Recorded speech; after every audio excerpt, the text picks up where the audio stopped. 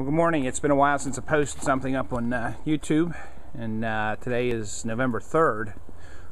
Believe it or not, we're supposed to be moving in less than 2 weeks, a week from Friday. So it's about 7:30 in the morning, and I get out here early to check on some things. So we've got some drainage ditches they're putting in. Actually, this ditch is here for the rainwater coming off the roof.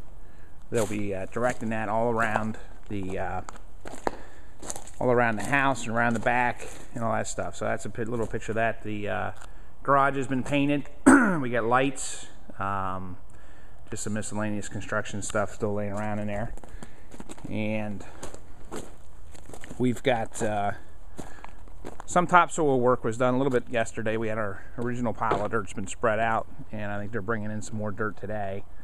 At least I hope today, because it's supposed to rain tomorrow.